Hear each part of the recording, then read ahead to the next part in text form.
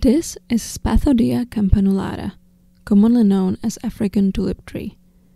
Here in California, it's planted as an ornamental, thanks to its big, beautiful tulip-shaped flowers with wavy margins. The flowers come in orange, but you might come across a yellow variety as well. But here is the best part. The flower buds are very conspicuous. They are covered in hairs, giving them a soft, velvety texture. Inside of the bud is a large amount of water, so when you squeeze it, the water squirts out.